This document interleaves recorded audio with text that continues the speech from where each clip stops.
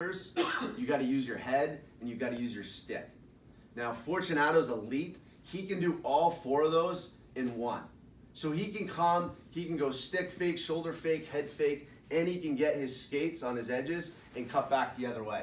And you'll see he beats forecheckers all the time.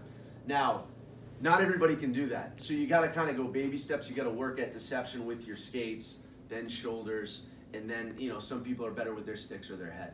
So you see right here, I chip a puck in, Fortunato goes in, he just gets the little shoulder, stick, and skate motion, and it's a simple, you know, he beats F1 real easy.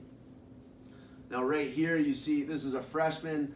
Watch his skates right here. See how he gets his toe caps pointed one way, and then he cuts back the other way? That's a tough thing to do. He gets poke checked right here, but that's a great play.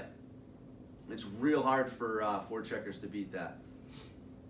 So again, right here, he comes, he uses his skates, he beats F1.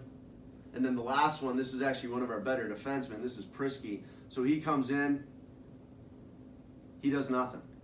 Like he has no skates, he has no deception, no stick, no head, no shoulders, nothing. And you can see, obviously, it's an easy play for 23. And now he's got to go and he's got to work extra hard, and he ends up turning the puck over.